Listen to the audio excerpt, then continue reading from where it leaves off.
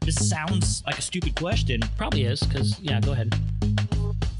Skilled managers equals high morale, which equals all that cool stuff that you cannot pay for and you can't punish for. When you close off that feedback channel, you are not going to be able to hear the truth. In the first microseconds, your brain can't tell the difference between physical danger and what we call social danger. I'm pissed off at you. Me, specifically? Well, just because you're my boss and all. Employees tend to get promoted until they reach their level of incompetence.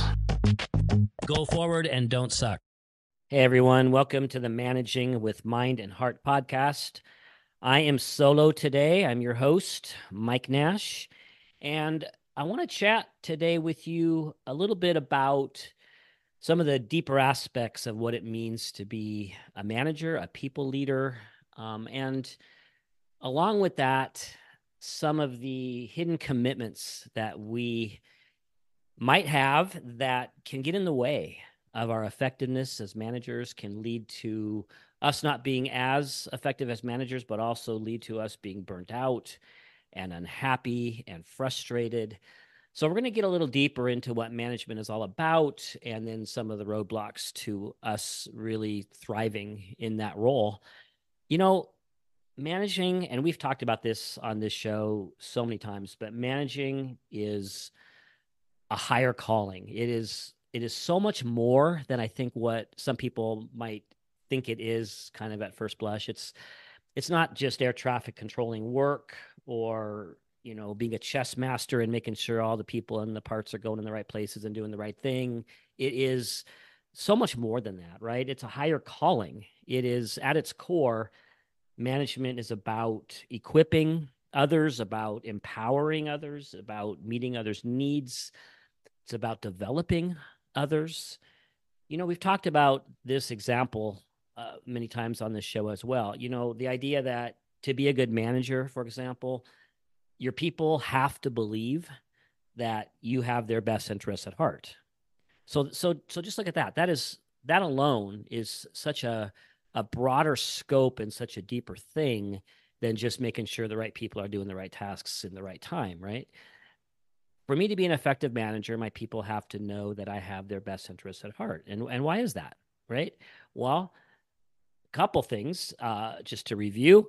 If I, have a manager and I can tell or I can discern or I at least maybe even am suspicious that that person doesn't even care about me, that's actually scary, right? This person has a power differential. This person controls so many things that matter to me, like my time and my tasks and my reputation at work and my evaluation and whether I get to keep my job. And, more than half my waking hours, this person has a fair amount of control over me. And if I don't think this person actually cares about me, that's scary. And if I am coming to work in fear every day, then I'm in self-protection mode, right? My sympathetic nervous system has kicked in and I'm in fight, flight, or freeze or fawn. I can't perform up to par. I can't be creative. I can't be empathetic. I can't bring my best self, right? So it's an example of this higher calling. Just that piece right there, right? That as a manager, I have to find ways of demonstrating to the people that I supervise that I actually care about them as human beings. Not I'm going to be their buddy or their friend outside of work, but they have to be able to see that. And that's just one example of this higher calling. That management is so much more than just checking the boxes, right? It is about helping people grow and develop and thrive. Again, if my people don't believe that I have their best interests at heart, not only are they afraid, they are not going to have high morale, right? They're going to be discouraged. They're going to be not investing their minds and their hearts at work. They're not going to be engaged, right? And so I'm not going to be able to have the effectiveness as a team that I would want because my people just really don't have their skin in the game. So, we've talked about all that. I'm just kind of giving examples of the idea, the fact that management is really about meeting needs, right? I mean, it's other things as well, but at its core, Management is about being there for your people. So the idea here, or the concept, is that management, in a large degree, is about giving and not receiving. And I want you to think about that. That's actually a really important concept. We come to work, we show up to work as managers with a heart of service to some degree, right? To a heart of giving, with a heart of giving, not coming to work to get, to receive. And when you think about it, that takes a lot of emotional intelligence.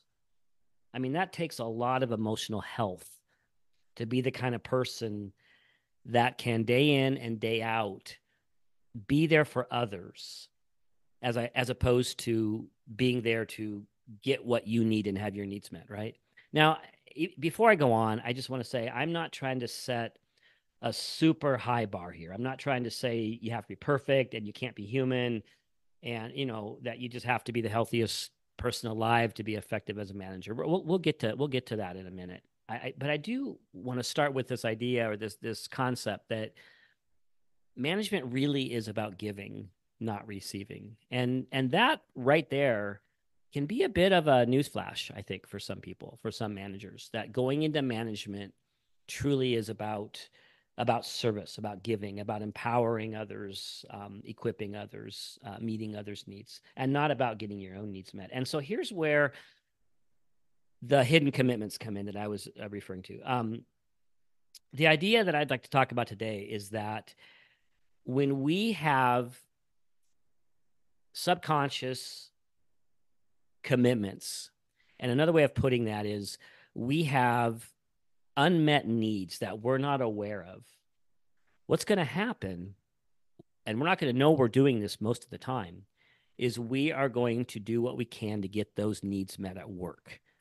Our energy is going to be about receiving, right? It's going to be about filling those gaps that we, again, aren't aware of, but are truly there. It's going to be then about, in some ways, in many ways, requiring people and circumstances around us to be a certain way so that we can have those needs met. And when your energy is about receiving and trying to get your needs met, it's really hard to simultaneously be about meeting the needs of others.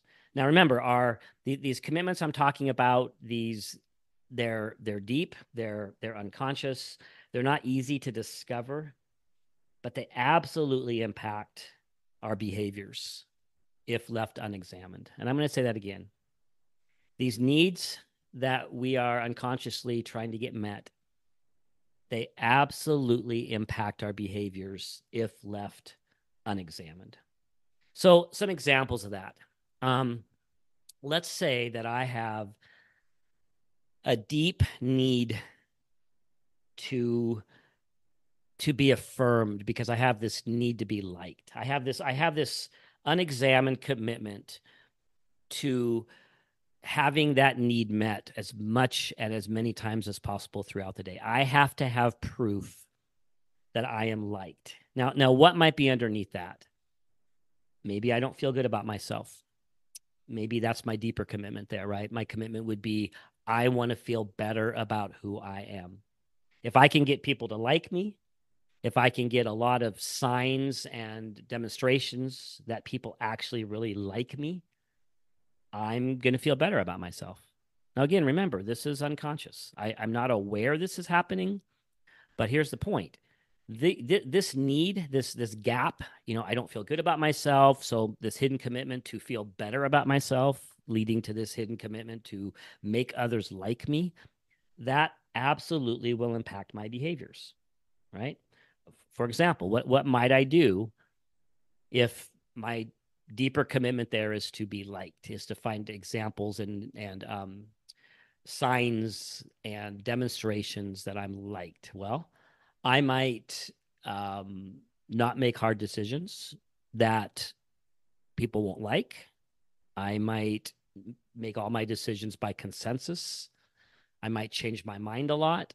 I might say one thing to one person and something different to someone else because I want to be liked by both parties. I might have a really hard time holding people accountable, having some of those difficult conversations. And personally, I may really burn out. It's not just my behaviors. How might I end up feeling, right? I might end up feeling certainly unfulfilled and frustrated, and in a lot of ways, not only less effective as a manager, but just really not enjoying myself very much in this role. Here's another example. Let's say I have a deep need to feel a lot of control, right? To have control over things and people and circumstances, and what may be underneath that is most likely some version of fear. There's going to be something going on unconsciously for me that if I don't have tight control over the situations around me, then I'm going to start feeling afraid and anxious.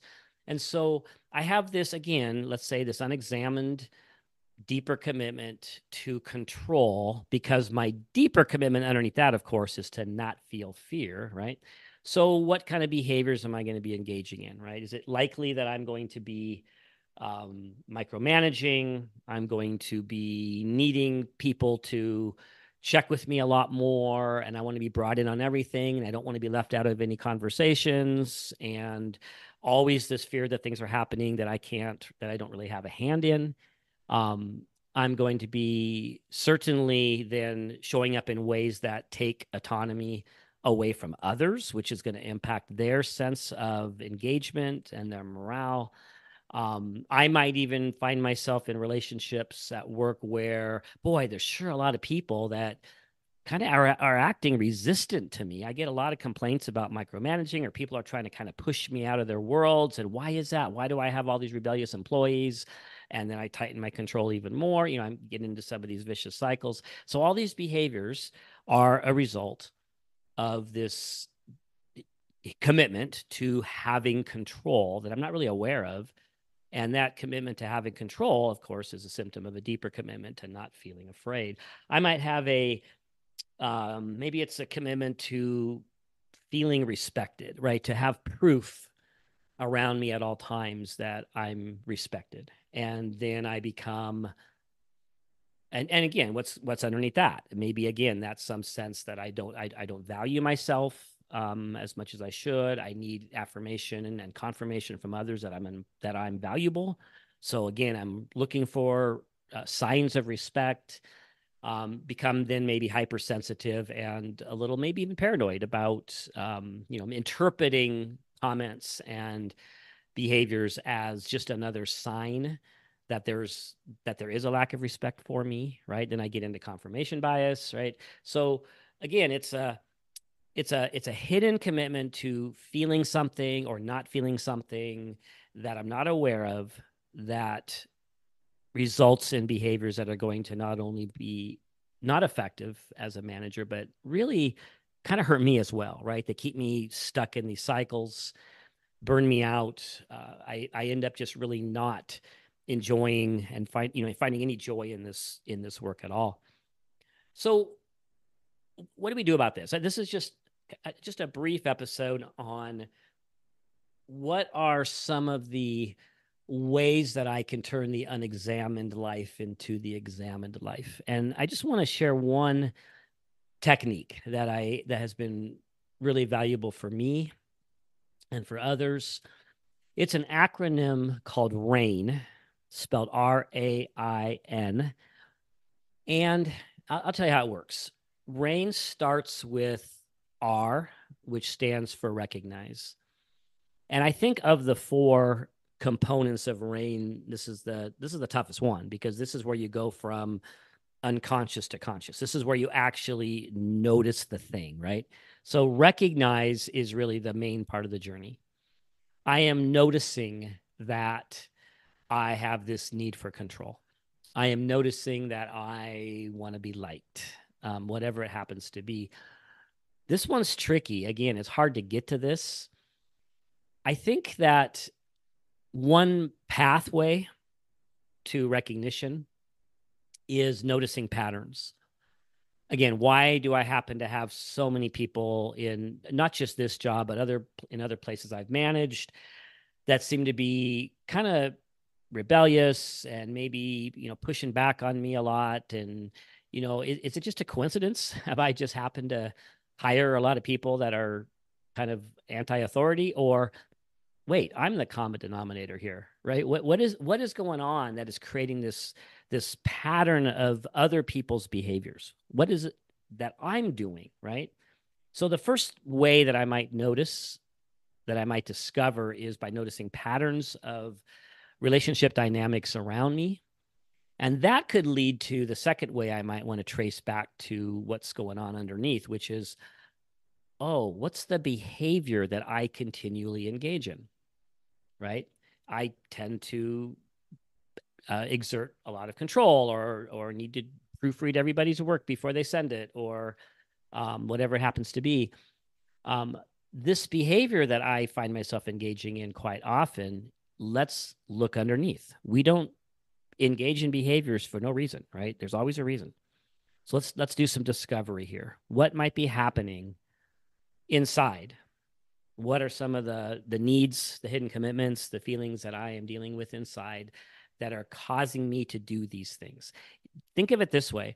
The behaviors that I'm engaging in or not engaging in the case of maybe not having hard conversations with people, there's a reason I'm doing that or not doing the thing. And it's because it feels better not to do the thing or to do the thing, right? It feels better somehow to ask people to report every step to me. It feels better. I feel less afraid. It feels better to not confront people or give hard feedback, because then I don't have to feel this horrible anxiety about not being liked, right? So notice that those behaviors that you're engaging in quite frequently, you're doing them because they feel better. So then you can go there. Then you can spend some time with that. Oh, okay. It feels better because I have this high need to control things, right? Or I have this high need to be liked. So whatever it takes, again, of the four components of rain, I think this is the biggest hurdle. It's discovering what is actually going on inside.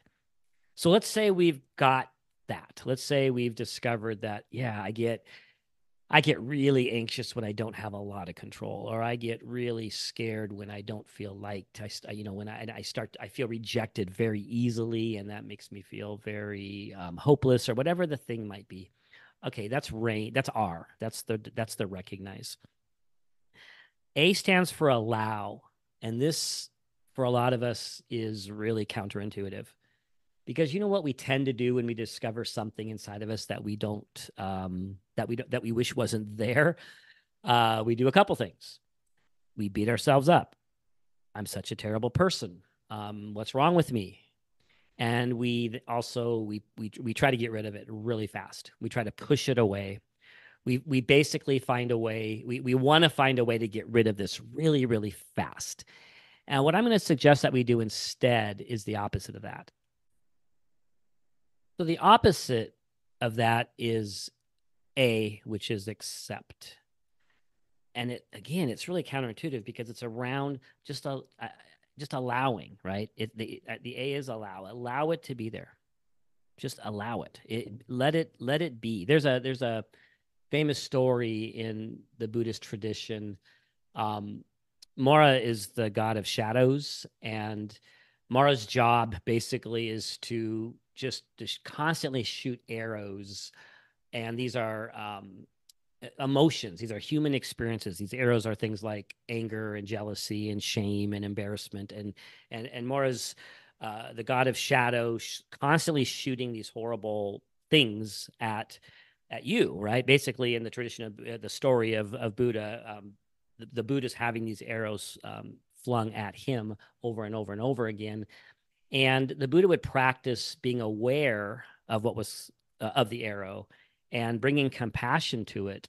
And the arrows would turn into flowers. And there's this story of Buddha in his little cabin, and Mora comes to the door. And instead of pushing Mora out, the Buddha says, "Hey, welcome, come on in, let's have some tea."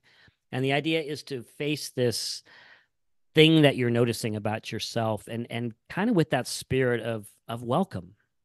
welcome need to be liked, welcome need for control. Come on in, let's have some tea. It's an embracing it in a sense. It's not saying I want to continue to struggle with this, but it's not this immediate revulsion and shame and pushing it away. It really is about accepting your humanness, letting it be, recognizing that you share this drive to be liked, or this need for control, or this urge to be respected, or this jealousy, or this ambition, or whatever it is that you notice, that you share this with so many millions of other people, right? It's part of your humanity.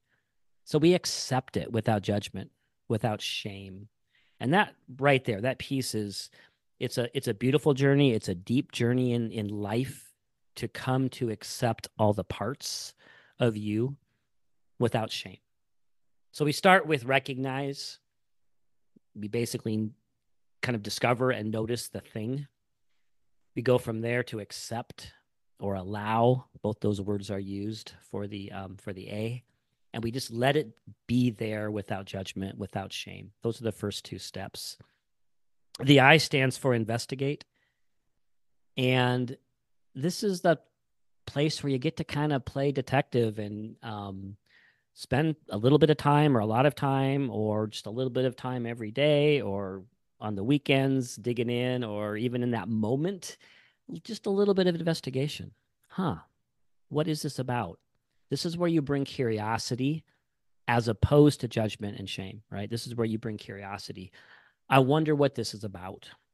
Is this need for control part of the human experience that everybody struggles with? And on top of that, here's some reasons why I myself might have maybe a little bit more of a pronounced need for control. Maybe it's part of your childhood experiences. Whatever it is, this just allows a little bit of digging in, because of course, the more you can kind of take it apart and look at the different pieces, the more successful you're going to ultimately be in, eventually lessening its grip on you.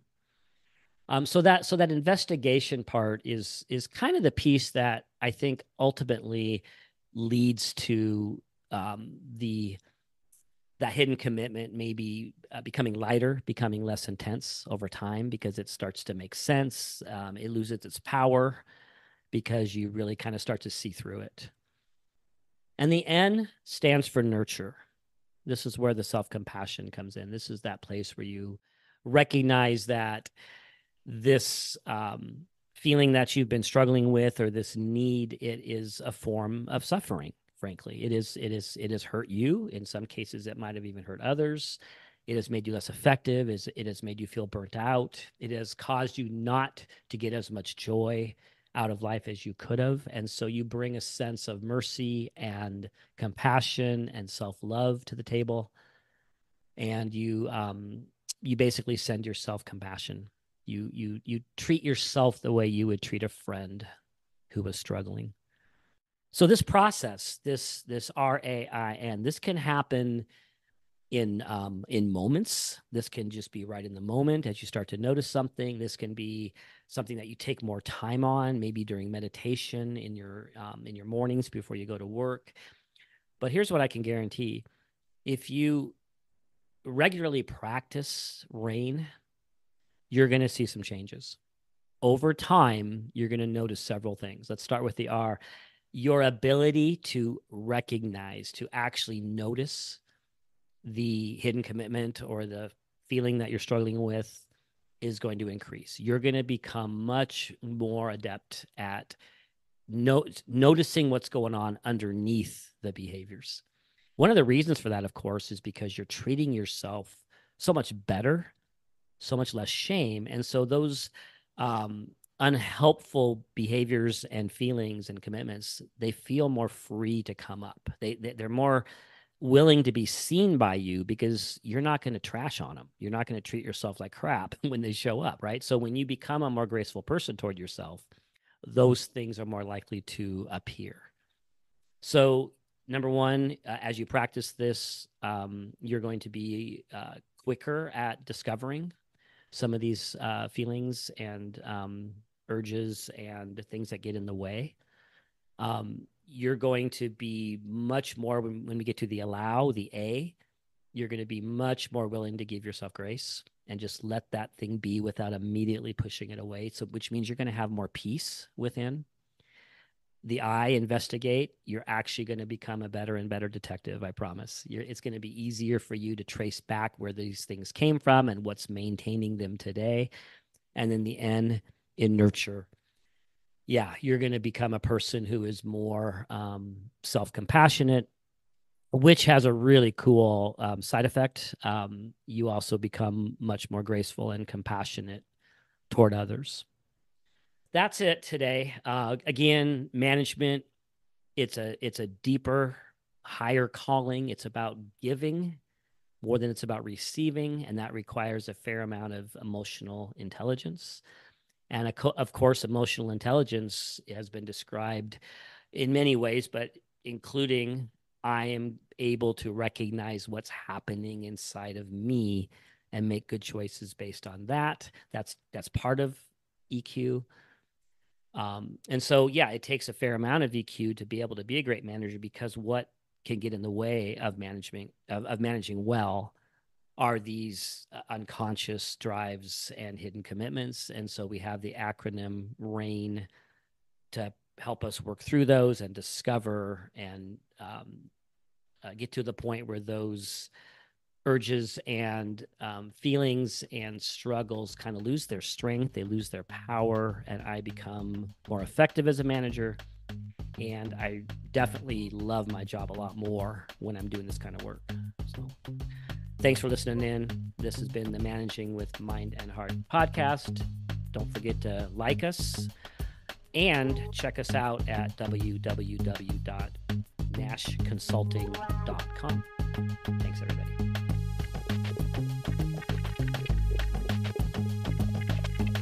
Hey, folks, wait. Don't go yet. Please, stay with me for 1 second here. I want to let you know about a couple cool little goodies that we have available for you. If you dig this podcast, you will probably also dig our Managing with Mind and Heart newsletter. This is a monthly newsletter where we share articles that we write about, hey, how to thrive as a manager, how to lead teams that are characterized by high morale, engagement, psychological safety, care and respect, collaboration, and high performance. You can sign up for this newsletter by texting the word leading to the number 66866.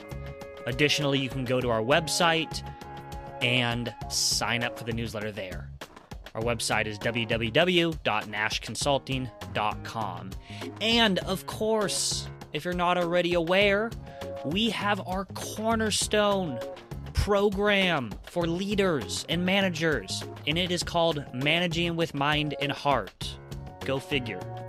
This program is something that we often bring into organizations to work with all their leaders on helping them get aligned and singing off the same sheet of music with best practice management skills and behaviors.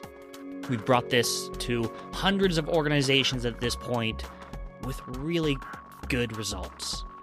And if you are not able or inclined to bring our program in-house, twice a year, in the spring and in the fall, we offer this 6-day Managing with Mind and Heart leadership development program online for anybody that would like to sign up and join us.